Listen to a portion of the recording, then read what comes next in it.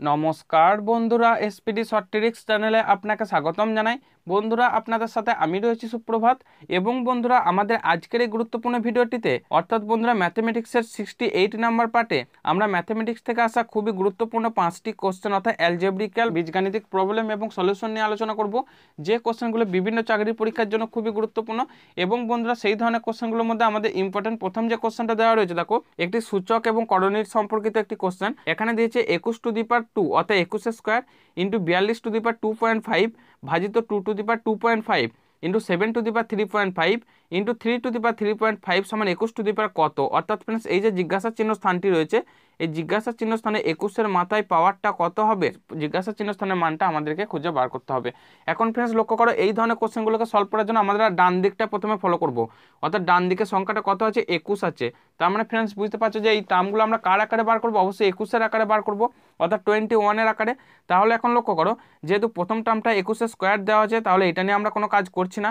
তারপর দেখো 42^2.5 ভাজিত 2^2.5, এখান থেকে আমরা লিখতে পারি 42^2.5 ভাজিত 2^2.5। যেহেতু পাওয়ারগুলো একই আছে, তার মানে এটাকে আমরা লিখতে পারি 42/2 হোল টু দি পাওয়ার 2.5।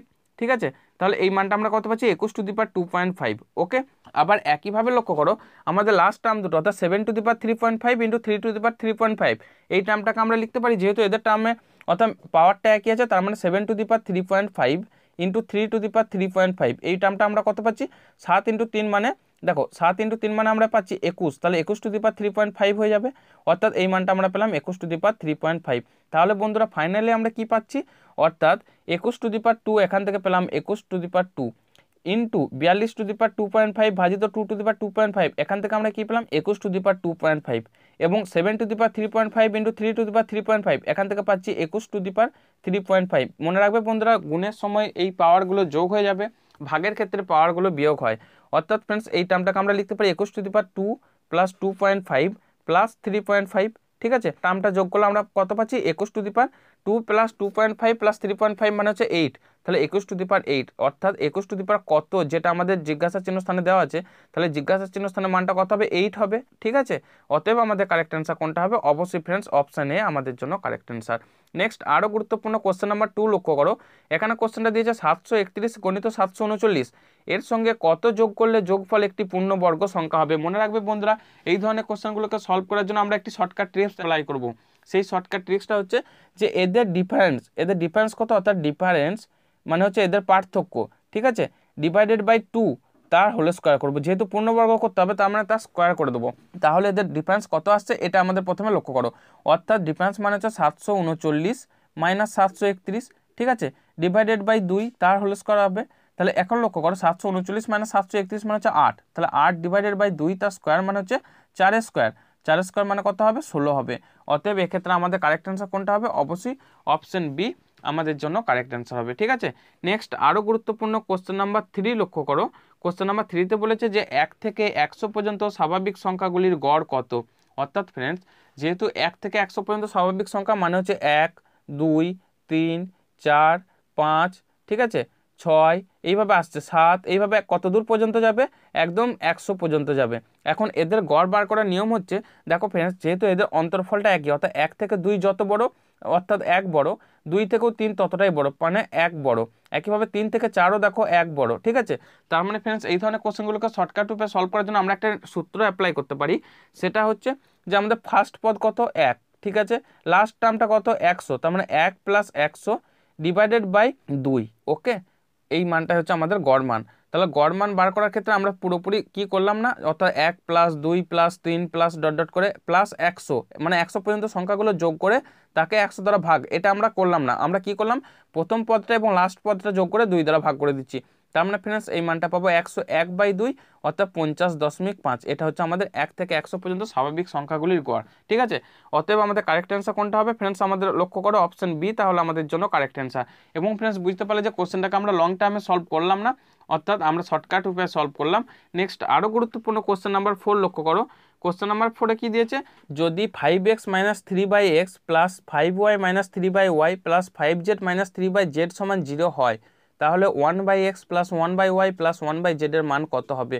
খুবই ইম্পর্টেন্ট একটি কোশ্চেন। এখন ফ্রেন্ডস লক্ষ্য করো, এই ধরনের কোশ্চেনগুলো থেকে আমরা কি বার করব 1/x plus 1/y plus 1/z। তাহলে যেটা আমাদের দেওয়া আছে সেখান থেকে আমরা কি টার্ম বার করব, অবশ্যই 1/x plus 1/y plus 1/z।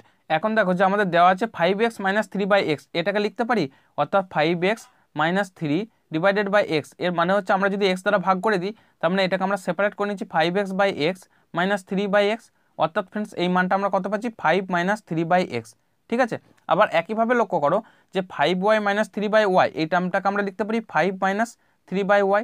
ঠিক আছে, এবং 5z মাইনাস 3/z এটাকে লিখতে পারি 5 মাইনাস 3/z। ওকে, আর আগের টার্মটা কি পেয়েছিলাম বললাম 5 মাইনাস 3/x। এই সমস্ত সংখ্যাগুলো যদি যোগ করি তার মানে 5 5 এবং এই 5 সংখ্যাটা যোগ করব প্রথমে, তার মানে এই মানটা কত পাবো 15 পাবো। 15 minus 3/x plus 3/y plus 3/z এই টার্মটা আমরা যোগ করব। তাহলে দেখো 3 যদি কমন নিয়ে নিই আমরা কি পাচ্ছি 15, অর্থাৎ 15 minus 3 into 1/x plus 1/y plus 1/z। ঠিক আছে, অর্থাৎ এখান থেকে আমরা অলরেডি পেয়ে যাচ্ছি 1/x plus 1/y plus 1/z। সেই টার্মটা কত হবে, যেহেতু 0 দেওয়া আছে তার মানে এই টোটাল মানটা অবশ্যই 0 হবে। অর্থাৎ ফ্রেন্ডস আমরা কি পড়লাম আরেকবার লিখে রাখছি যে 15 minus 3 into 1/x plus 1/y plus 1/z এই টার্মটা আমরা কত পেয়েছিলাম, মানটা পেয়েছি 0। তার মানে এখান থেকে আমরা লিখতে পারি যে 1/x plus 1/y plus 1/z এই টার্মটা কত পাচ্ছি 15 ডিভাইডেড বাই 3 মানে হচ্ছে 5। তাহলে আমাদের কারেক্ট অ্যান্সার কোনটা হবে, 5 সংখ্যাটা আমাদের কারেক্ট অ্যান্সার হবে। অর্থাৎ ফ্রেন্ডস আমাদের কারেক্ট অ্যান্সার অপশন ফলো করো, দেখো অপশন ডি তাহলে আমাদের জন্য সঠিক অ্যান্সার হবে। ঠিক আছে, আশা করবো ফ্রেন্ডস তোমরা ট্রিক্সটা খুব সুন্দরভাবে বুঝতে পেরেছো। নেক্সট আরও গুরুত্বপূর্ণ আমাদের কোশ্চেন নাম্বার 5 লক্ষ্য করো।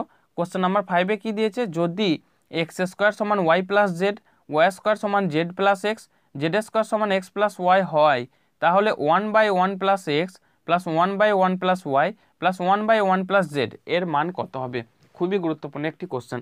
এখন ফ্রেন্ডস লক্ষ্য করো কোশ্চেনটাতে আমাদের দেওয়া আছে এক্স স্কোয়ার, অর্থাৎ এক্স এর কততম টার্ম দেওয়া আছে এক্স স্কোয়ার, কিন্তু আমাদের কি বার করতে হচ্ছে, সেখান থেকে বার করতে হচ্ছে 1/1 প্লাস এক্স।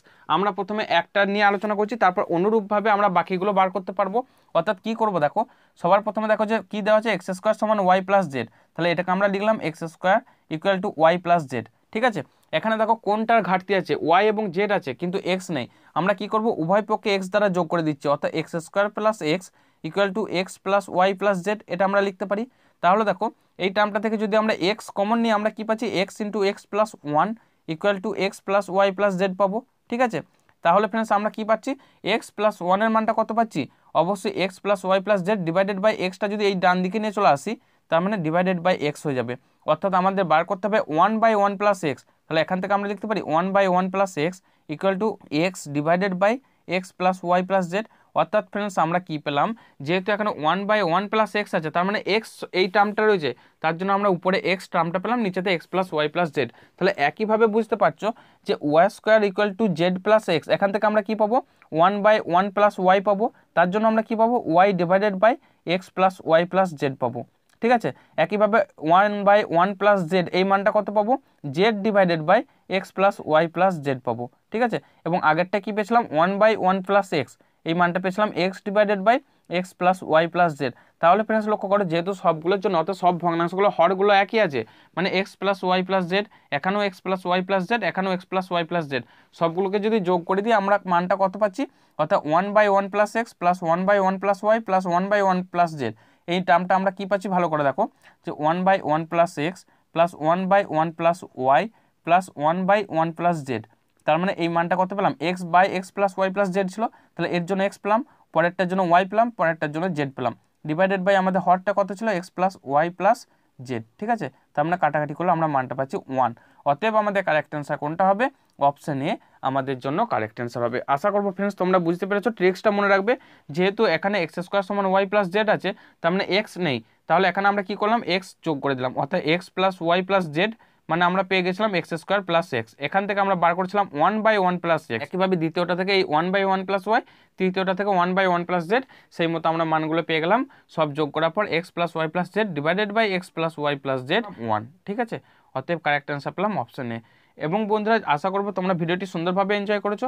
যদি ঠিকমতো বুঝতে পেরে থাকো তাহলে প্রতিটি ভিডিওর মতো তোমাদের এই ভিডিওতে একটি টাস্ক রইলো, টাস্কটি কমপ্লিট করে অবশ্যই আমাদের কমেন্টের মাধ্যমে জানাতে ভুলবে না।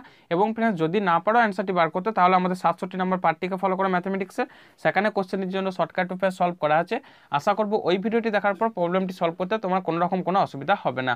এবং বন্ধুরা যদি আপনি আমাদের চ্যানেলের নতুন সদস্য হয়ে থাকেন তাহলে অবশ্যই চ্যানেলটিকে সাবস্ক্রাইব এবং বন্ধুরা নোটিফিকেশনের জন্য বেল আইকনটিতে ক্লিক করে অন করে রাখতে ভুলবেন না, যাতে করে আমাদের পরবর্তী ভিডিও আপলোড দেওয়ার সাথে সাথে এই ধরনের ম্যাথমেটিক্যাল প্রবলেম এবং রিজনিং এর সলিউশন আপনারা সহজেই পেতে পারেন। এবং আপনার বন্ধুদেরকেও ভিডিওটি শেয়ার করে দিতে ভুলবেন না যারা এখনো বিভিন্ন চাকরি পরীক্ষার জন্য স্ট্রাগল করে যাচ্ছে, যাতে করে আপনি নিজেই তাদের এই পরিশ্রম মুহূর্তে একটু হলেও সাহায্য করতে পারেন।